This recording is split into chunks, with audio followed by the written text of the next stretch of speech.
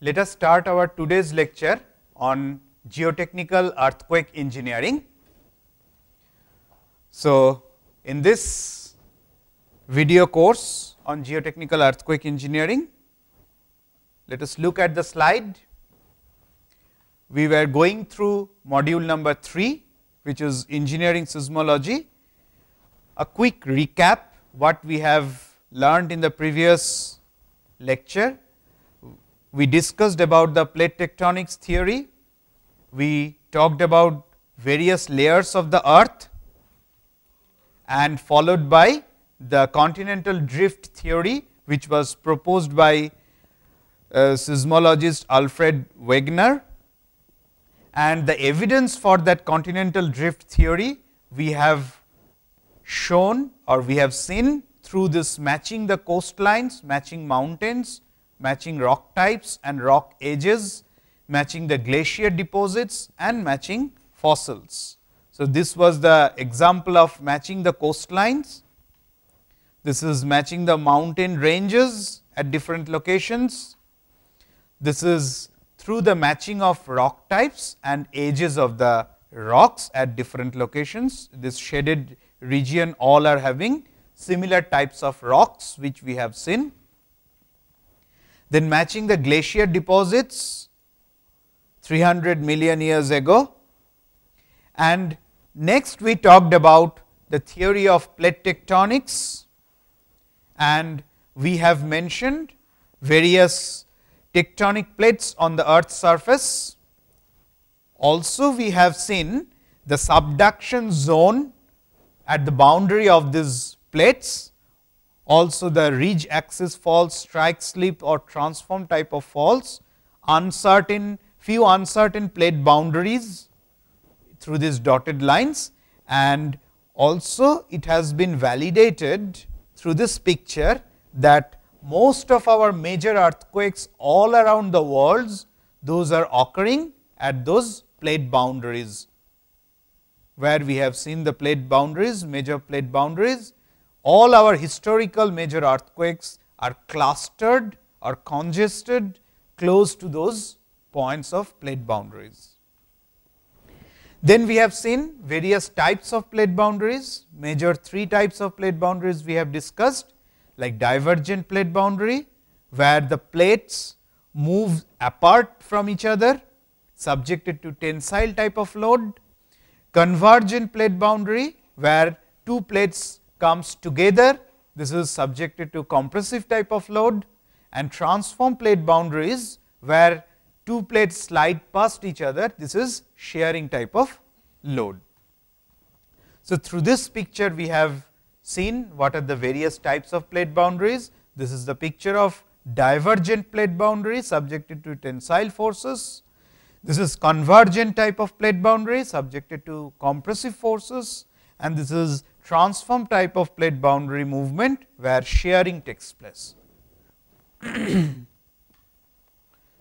And over the earth at various locations, as we have seen, some places can have the convergent plate boundary.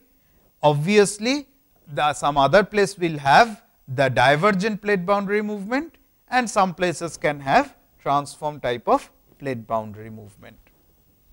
Then we have seen the basic characteristics of divergent plate boundary movement, where volcanisms can get formed, and this type of fault which gets created in the map view of the earth's surface is known as normal faults, and 2 plates move away from each other.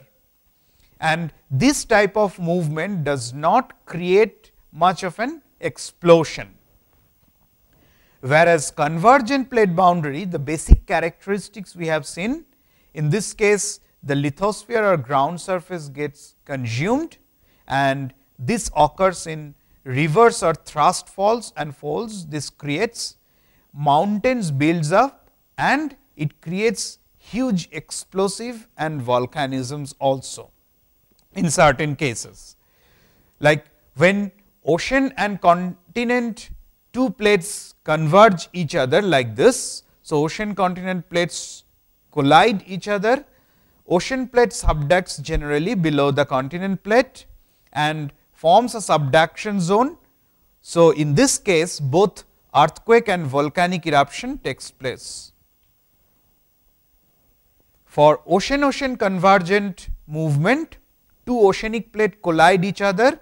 In this case also earthquake and volcanic eruption takes place, and a subduction zone is getting formed because one plate dives beneath the other one, that is gets subducted. Whereas continent-continent convergent plate movement, we have seen two continent plates collide each other, neither of them tries to get subducted, it creates large mountains, and in this case mostly large earthquakes will occur, but no such volcanic eruptions. An example of two continental plate getting converging is the example of formation of mountain Himalaya. Then we talked about the plate within plate tectonic theory, the transform plate margin, that is the another type of or third type of plate movement, where two plates slide past each other, and it is responsible for most of the earthquakes in the world. Here also earthquake occurs, no significant volcanic eruption. And what are the causes for that plate movement? We have seen the huge temperature difference between the earth's core and the surface, which makes the heat to get transported by the convection process from the core through mantle to the surface. Then we have talked about types of faults. In this types of fault, initially we have seen what is called elastic rebound theory, and what are the various steps or sequences of elastic rebound. First, the stresses are getting generated through the process, the bending of the rock occurs, then rupture of the rock takes place, and finally it rebounds, or there will be a certain amount of slip along the fault plane. Then we have seen what is the fault. It is a fracture or crack within the earth, where two sides move past each other relative, and the relative motion is parallel to that fracture. And we have seen the parameters which define the position of a fault through angle of dip and angle of strike. Now, in today's lecture, we see the further portions of this types of fault and the seismic waves. So, if we look at this slide, this is known as surface stress of a fault. That means, whenever there is a rupture surface, this is the hypocenter, this one is the fault plane or the weaker plane. Now, if this plane makes a mark on the ground or intersects the horizontal plane or the ground plane along this line, so this is nothing but the intersection line will be called as, that is these two planes where they are meeting each other at the ground surface is nothing but the surface stress of the fault. Is it clear through this picture? So, this is the location of our hypocenter or focus of earthquake. The vertical projection is the epicenter on the ground, and this is the surface stress of the fault. So, you can see very easily from this picture that it is not necessary that our epicenter should be located on the surface stress of the fault. Is it clear? Because it depends on the dip and strike of this fault plane. Am I right? So, in case of 90-degree dip fault with 0-degree strike, then we can expect that the epicenter may be falling on the surface stress of the fault, but not for non-vertical fault plane, right? Is that clear? So, the fault plane can be far away from the epicenter also. So, this is one of the criteria we as an earthquake engineer should know, because layman, common people, they generally try to believe that the fault of an earthquake will be very close or at the epicenter. So, it is not necessary that surface stress of the fault, that is where you can see the fault or weakness on the ground surface, need not be at the epicentral point. That can occur only if it is a vertical fault plane. Otherwise, for non-vertical fault plane, there can be huge distance on the ground surface between the epicenter and the surface stress, or the on the ground surface where we can see the fault plane, there can be huge difference or distance. Is it clear from this picture? So, this is new learning for us, which is not in common belief of the layman or common people. They believe always that fault will be at the epicentral point, need not be, it can be far apart from each other. Let us look at what are the different types of faults. So, this slide shows us there can be majorly three types of faults. One is called normal fault, another one is called reverse fault, and the other one is called strike slip fault. This normal fault, as you can see from this picture, these two blocks are moving away from each other, that is, they are subjected to the extensional force or the tensile force. So, this type of situation occurs when there is a divergent type plate movement. So, just we have seen the recap of our previous lecture. So, in the divergent type of plate movement, this normal faults are getting formed, or the other way around we can say the divergent type of plate movement creates this normal fault. So, in this case, if you make a marker for a particular bed, you can see that hanging wall down, there is a force over this, you have on this point, there is a movement both vertical as well as horizontal, right. So, this normal fault can make both vertical movement as well as horizontal movement of these two rock blocks, fine.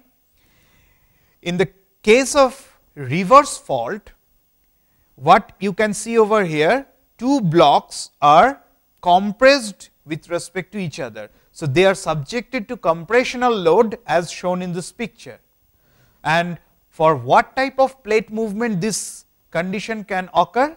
For convergent type of plate movement. So, the convergent type of plate movement will create this type of reverse fault. In this case, hanging wall up goes up, and if you look again at the marker bed position change, there is both vertical movement and horizontal movement, and there is some subduction of the zone, as you can see, right. So, that is the reverse fault, whereas strike slip fault is that fault where the regional shear or the shearing forces are acting between the two blocks.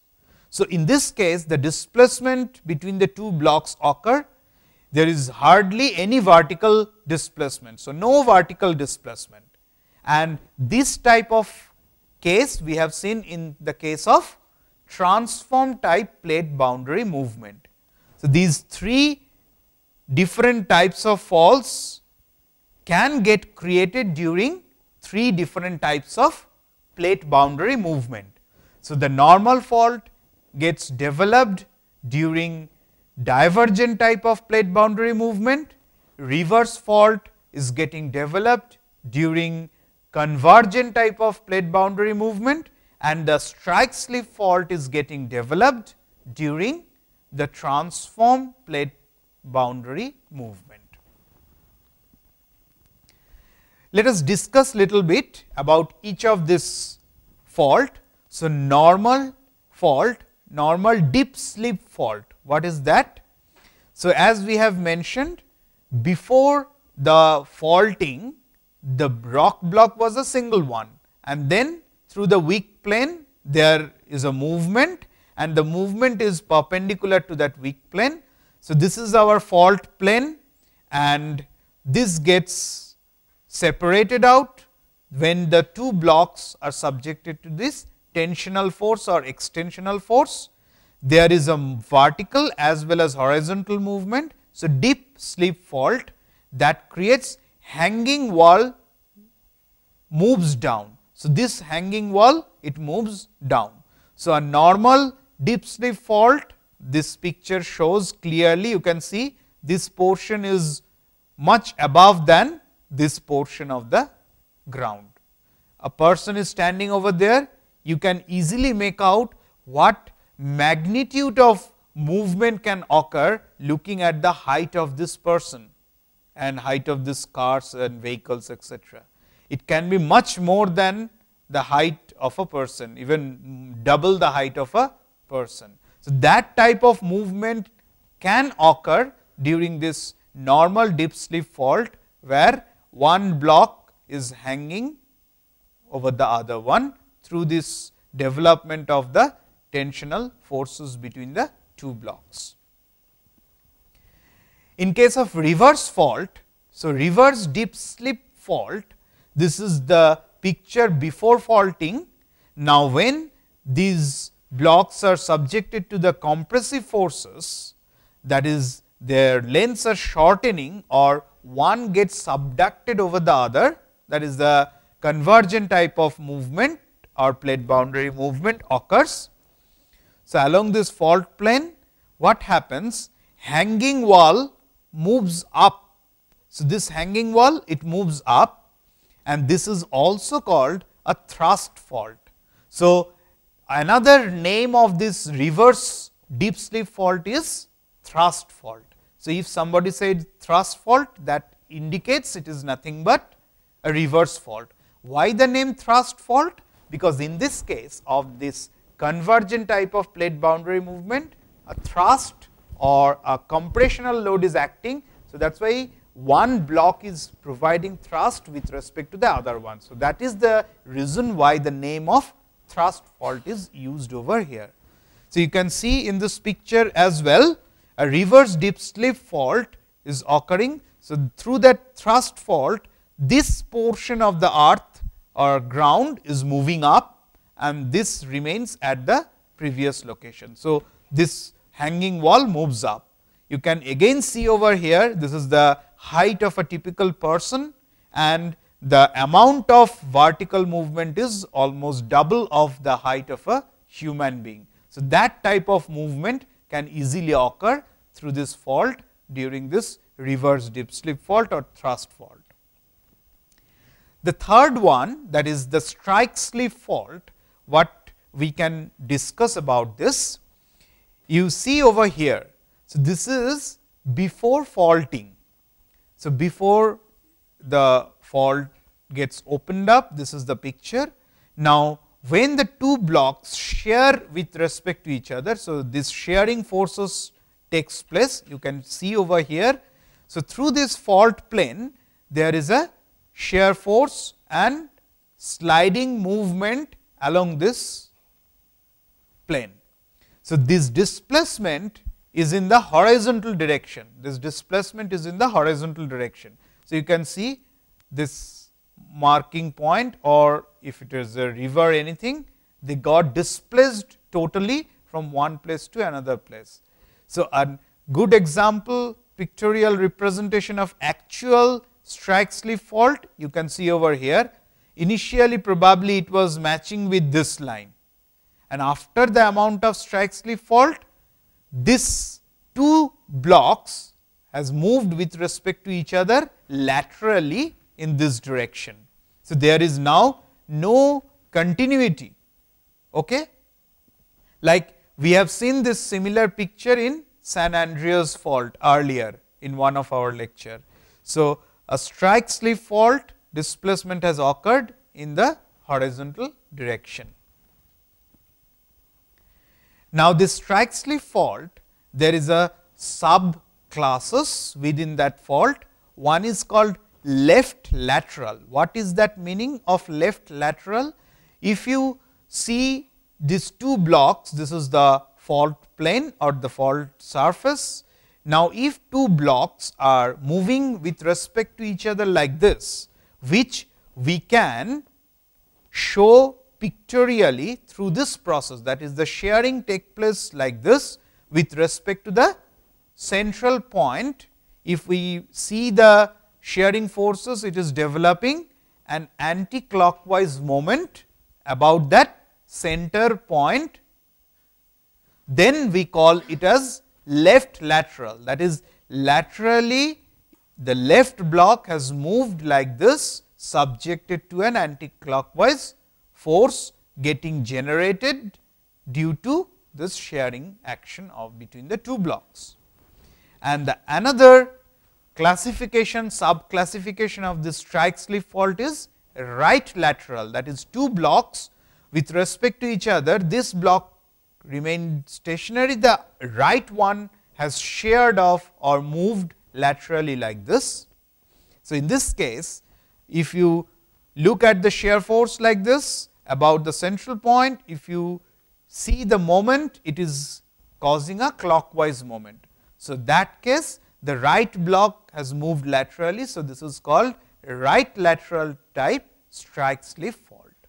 Okay.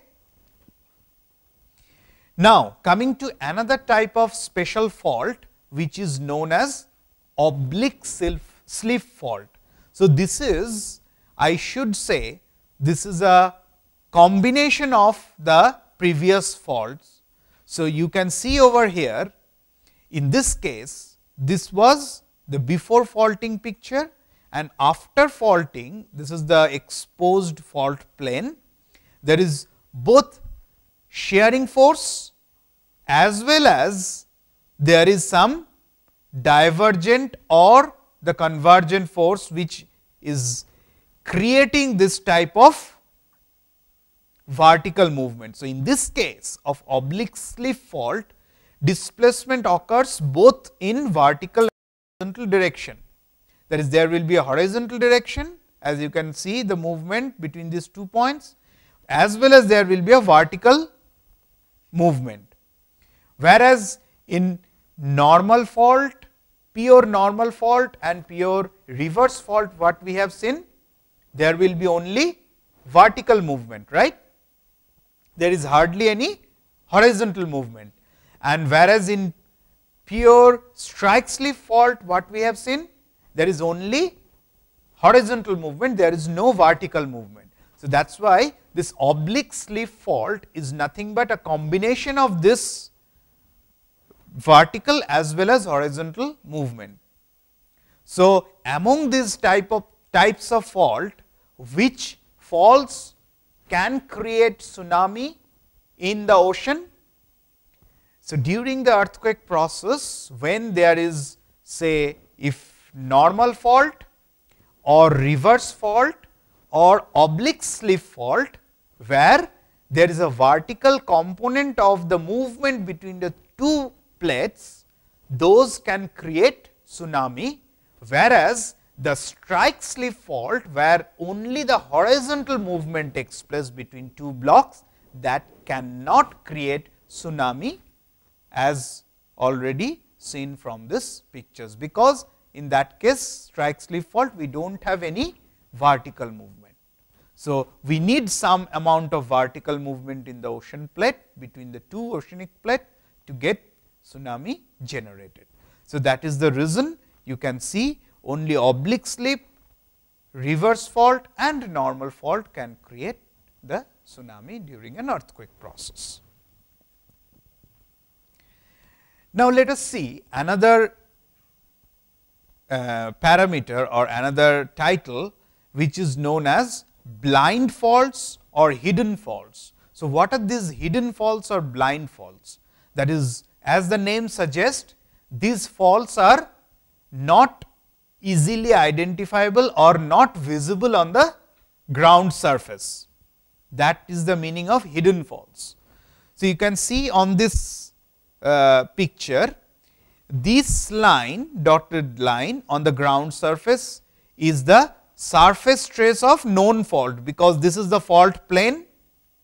As you can see over here, this solid red line, this fault plane, when it intersects the horizontal plane of the ground, it creates a mark on the ground, that is the surface trace of the fault, as we have seen just few minutes back. So, that is the surface trace of this known fault. Also, you can see another fault over here. This fault plane makes a surface trace like this. So, this is the surface trace of another known fault. But look at this fault. This is a fault, of course, weak region within this mass of rock, but this fault plane is not able to make any surface trace on the ground. Why? Because they got intersected by this another fault. So, what happens? This fault plane is not creating any surface trace on the ground surface. So, obviously, people in general from the ground surface will not be able to identify this fault at the surface level. So, that is known as hidden fault, because it does not intersect the ground surface, or another name is called blind faults.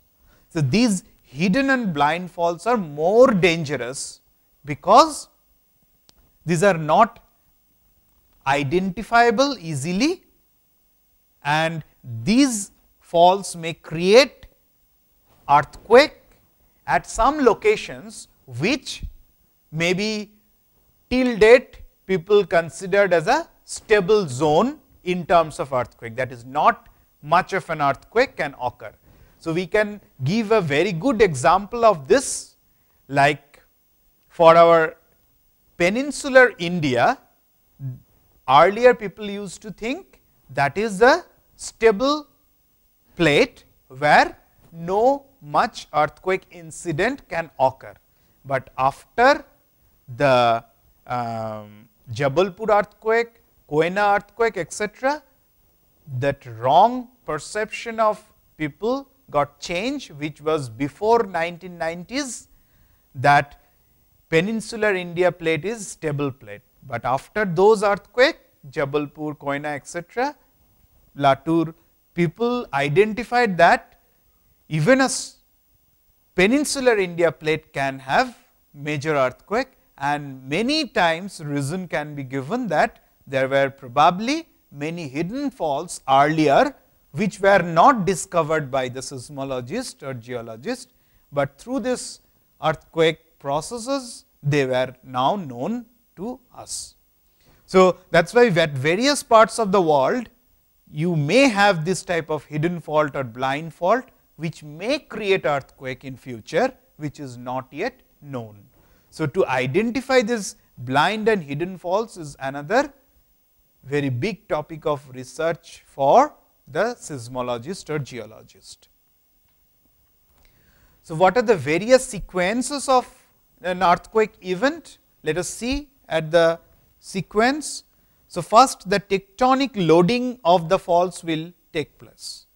That creates the earthquake, and during that earthquake process various seismic waves gets generated, and those seismic waves creates a shaking on the ground, that creates a ground motion, and finally, that shaking creates all the structural failure for our civil engineering structures. So, these are the various steps which are occurring during an earthquake process, during and after an earthquake process. Let us look at here: tectonic loading of faults, earthquakes, seismic waves, shaking and structural failure. 5 major sequence of the event before, during and after earthquake. So, now let us come to our subtopic on seismic waves. So, through this process of earthquake, the earthquake's energy is getting transmitted through earth as the seismic waves. Waves are getting generated, they travel, and those waves are known as seismic waves. So, these waves are of basically two types. So, basic classification of that seismic wave is, one is called body wave, another is called surface wave. So, these two are the major two types of waves. Now, within body waves, what are body waves? These are the seismic waves which transmit the energy through Earth's interior. So, that is the name why the body came. These waves travel within Earth's interior or Earth's body. So, that is the reason why they are called body waves. Now, if we see the sub classification of the body waves, there can be again two types of body waves. One is called primary wave or P wave, another is called secondary wave or S wave or shear wave. So, primary wave is nothing but when the rocks vibrate parallel to the direction of the wave, that case is called the primary wave. These are compressional in nature, and the successive compression and expansion will take place when this wave travels through a medium. So, the slinky type of example can be given for this P wave movement. We will see soon through pictures. Secondary wave, in this case rocks move perpendicular to the wave direction. So, in P wave the rocks moves parallel to the direction of the wave, whereas in S wave or shear wave or secondary wave, the movement of the particles or the rocks that takes place perpendicular or at 90 degree to the wave direction. In this case, rock shearing takes place, and the behavior can be called as rope like or wavy motion in a stadium. We will see through pictures soon. Whereas, the another major type of seismic wave, as we have mentioned, surface wave. As the name suggests, these are the waves which transmit energy along the earth's surface. So, they are very close to the ground surface. So, that is the reason why the name surface has been used. So, this body means these waves transmit through the earth's interior or earth's body, whereas the surface waves transmit the energy or travels through the earth's surface or ground surface. There also can be two subdivisions of this surface wave. There can be two types of surface wave. One is called Rayleigh wave, another is called Love wave. So, their behavior will be rock moves from side to side like a snake. So, this is for Love wave, and rolling pattern like ocean wave, this is for Rayleigh wave. We will see their characteristics etc. soon in the subsequent slides. So, let us talk about the first type of body wave, which is the primary wave or P wave. So, the another names for this primary waves are P waves, compressional waves or longitudinal waves. So, these are the common names which are alternatively used for primary waves. And what is the typical crustal velocity of these primary waves? Typically, its velocity will be crustal velocity, that is at the earth's crust, okay? That is at rock level, 6 kilometer per second. So, it travels so fast, you can see the velocity 6 kilometer per second, which is about 13,500 miles per hour, huge amount of velocity, that is its speed is very fast, the P wave in the earth's crust. And what are the characteristics of these P waves? They travel through all the medium, that is through solids, through liquids or gaseous. That is, this P wave or compressional wave or longitudinal wave, they can travel through any type of media, whether it is solid media or liquid media or gaseous media. And in this case, material movement is in the same direction as the wave movement. As I had mentioned, in this case, the particles which are getting shaped through the movement of the waves, they move in the same direction as the wave also moves or propagates. Its behavior is, it causes dilation and contraction, that is, In some places it creates the dilation or expansion, in some cases it creates compression. So, this is a subsequent cases of dilation, compression, dilation, compression, that is expansion, compression, expansion, compression along the length of the movement of the particles in the direction of the wave propagation of the Earth's material through which they pass through. And arrival, about the arrival, they arrive first on any seismogram, that is where you are recording your earthquake waves arrival time and their behavior. In that case, P wave, because of their very high value of the crustal velocity, they arrive first in those seismogram. Now, let us look here in this picture. This explains many things I will discuss now.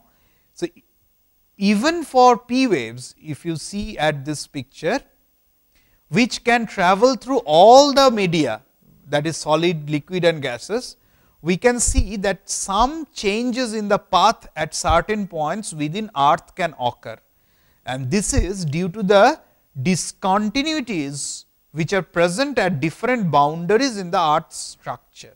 What does it mean? Suppose the earthquake epicenter is here and hypocenter we can say close to that point. Okay? So, from hypocenter this will be a vertical projection, epicenter is here. Now, the seismic waves gets generated and travels in all the directions. So, they are traveling like this as it is mentioned, but when it comes to a boundary of two layers. So, the outer layer is the crustal layer, which is a very thin layer as we have seen. Next part is this layer, red portion is nothing but the mantle, this is the thickness of mantle. So, when these waves comes and hit this boundary between the mantle and the outer core, we have seen earth's interior, this one is outer core, then inner core. Inner core is a solid material, whereas outer core is a liquid or fluidized state, right. So, when this wave intersects between this mantle and outer core boundary, due to the change of material property as well as the state of the material, there will be some reflection, refraction of these waves will take place. So, finally, some waves will get transmitted through this, because these waves can travel through all the media. So, from solid to liquid it can travel easily. Similarly, when it hits over here another boundary, that is from liquid outer layer to the solid inner core, there is again some transmission of the wave through this media. Is it clear? So, it can travels in all the directions. Finally, when these waves comes out from the other side of the earth, that is from this part to another part of the earth, that is 180° opposite part, even some waves will further gets transmitted through from this outer core to mantle. Now, our seismograms are located all around the earth. So, you can see from this picture clearly that earthquake occurred at this point of the earth can get recorded by the seismographs located at this point, this point, this point, this point, this point, this point, all over the earth. So, that is the reason why I was mentioning that during an earthquake, when the seismic waves travels through various layers of the earth, it gets recorded at different parts of the world. That is the reason why you will see after an earthquake, say in Japan or in India, even the US, which is almost on the other side of the globe, even they can record the arrival of this wave at certain locations using the seismograph located at various points. Even that is the reason why an earthquake which is having an epicenter or hypocenter within the deep ocean can get recorded in other seismograph locations on various continents, say Japan, US, India and various parts of the world. Okay? So, the P waves what we have seen on this picture is getting observed, their arrival is getting measured at different seismograph located at various parts of the world. Only thing is that the P wave which is getting recorded at this part of the world, their arrival time will be less than the arrival time at this point, which is quite obvious, because it takes certain time to travel through this distance, because it is having some velocity 6 kilometer per second. So, according to your distance from this epicenter to your seismograph location, it will take required amount of time to reach that particular seismograph located at various points. Now, if you look very carefully on this picture, between a typical angular point of 103 degree to 143 degree, this is the typical range, considering this as your 0 degree point. So, from this point if you measure, this is 103 degree and this is 143 degree on both the sides of the earth. So, this portion is called P wave shadow zone. What does it mean?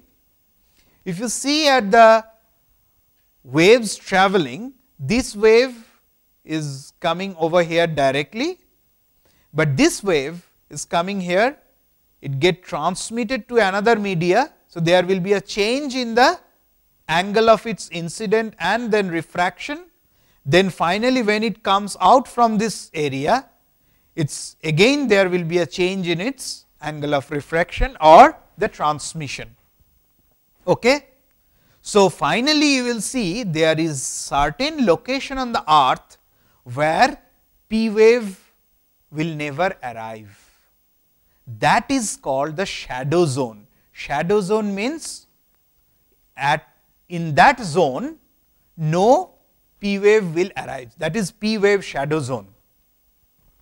So, if your seismograph is located here, that seismograph will record nothing, because no P wave because of this earthquake can reach here.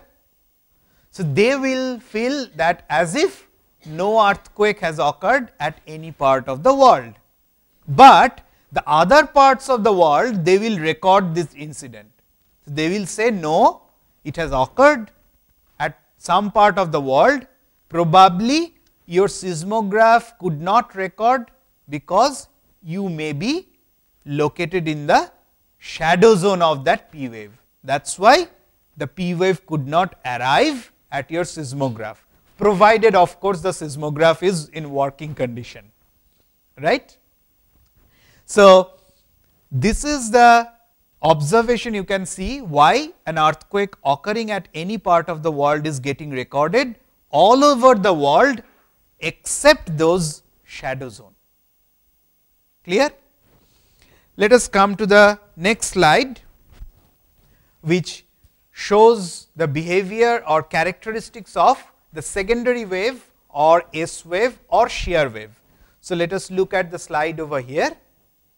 Secondary waves, S waves or shear wave, these are the different names commonly used for secondary waves. The typical crustal velocity of this secondary wave is about 3 kilometer per second. So, in the crust, earth's crust, their typical velocity is about half of the primary wave. As you can see, primary wave is having typical crustal velocity of about 6 kilometer per second, and this secondary wave is having typical crustal velocity of about 3 kilometer per second. And its behavior is, it causes shearing and stretching of the earth's material through which they pass, and generally it causes the most severe shaking, which is very damaging to the structures. And shear wave travels through only solid media, it cannot travel through fluid media, that is, it cannot travel through liquid and gaseous media, because they are shear wave. As we know, the shear load cannot act on fluid media, the same reason why this shearing waves or shear waves or secondary waves cannot travel through liquid or gaseous media, it can travel only through the solid media. So, shear waves, they move material perpendicular to the wave movement, that is, if this is the direction of the movement of the wave, the particles move perpendicular to that, 90 degree to that, and their arrival in the seismograph is second. So, when you are recording on a seismogram, seismogram will show this will arrive second after P wave. So, P wave, because of its highest velocity among all the seismic wave, will arrive first, then second one will be the secondary wave. Now, if you see at this picture, we can say the S wave velocity drops to 0 at the core and mantle boundary, which is known as Gutenberg discontinuity. So, what is that mantle and core boundary? Because outer core is a liquid state. So, obviously, if any shear wave is coming from this epicentral or hypocentral point to this point, automatically they cannot travel further to another media, because it is in liquid state and it can travel only in solid media. So, that velocity drops to 0 at this boundary. This boundary is known as Gutenberg discontinuity. That is, the boundary between this mantle and outer core is called Gutenberg discontinuity, where shear wave drops to 0, shear wave velocity. So, obviously, as nothing is going in here, nothing comes out from this side, no shear waves comes out from this side, because there is no existence of the shear waves in this liquid outer core region. So, only the shear wave can travel directly to all these points, and if you look at the picture, if we consider this point as 0 degree, then 103 degree to 103 degree, between that entire area is called S wave shadow zone. That means, if your seismographs are located anywhere on this part of this globe, none of them will record in their seismograph any arrival of this S wave. But if seismographs are located at these locations, they will record the arrival of S waves in their seismograph. So, what does it mean? Some stations, seismograph stations, which are between 103 degree and 143 degree, this seismograph will neither record P wave nor record S wave. So, they will feel that no earthquake has occurred anywhere in the world, and this portion, that is between this angle of 143 degree to another this part of 143 degree, these seismographs on the other side of the earth where the earthquake occurs, so they will record the arrival of P wave, but they will not record arrival of S wave. So, what they will conclude? They will automatically conclude that obviously we are staying at the other side of the occurrence of earthquake point. So, can you see how worldwide the earthquake records in these seismographs give us the information, whereas seismographs located at these points will record both arrival of primary wave as well as arrival of shear wave or secondary waves. So, through this picture it clearly shows the black arrows shows the P wave, the red arrows shows the S waves. So, earthquake epicenter, waves are traveling in all directions, these are body waves because they are transmitting through Earth's interior or Earth's body, that is the reason why these two are body waves. So, seismograph located at this location, seismic station, they record both P wave they will arrive first in that seismogram, and after certain time, because there is a difference of velocity between these two waves. So, it will take certain time, then the S wave will come.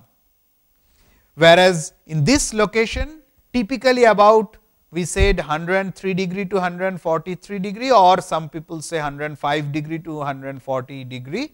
So, these are typical angles. If any seismic station is placed at this location, they will record no P wave and no S wave, because they are lying in the shadow zone of both P wave and S wave. Whereas, some seismic stations which are located at this point, they will record only P wave, but after some time they will keep on waiting, but no another wave will come. That means, they can automatically understand that they are probably staying in the S wave shadow zone, but not in P wave shadow zone, of course, provided the recording instrument is working after recording this P wave. That is the obviously the basic fundamental assumption. So, you can see all over the world, any earthquake occurring at any point, whether it is in deep ocean or in a continent or in a desert, everything can get recorded at various locations of seismic stations located across the world. And the shadow zones means no earthquake waves. So, S wave shadow zone means no S wave, and P wave and S wave shadow zone means no P wave and no S wave. That is why no black color arrows, no red color arrows in this region, whereas here it is only S wave shadow zone. So, there is no red color arrows, but P waves can arrive, pass through this all the various phases of the earth's interior, solid, liquid, solid, and again liquid, and then solid. So, P waves arrives, but no S wave arrives here. So, with this we have come to the end of today's lecture. We will continue further in the next lecture.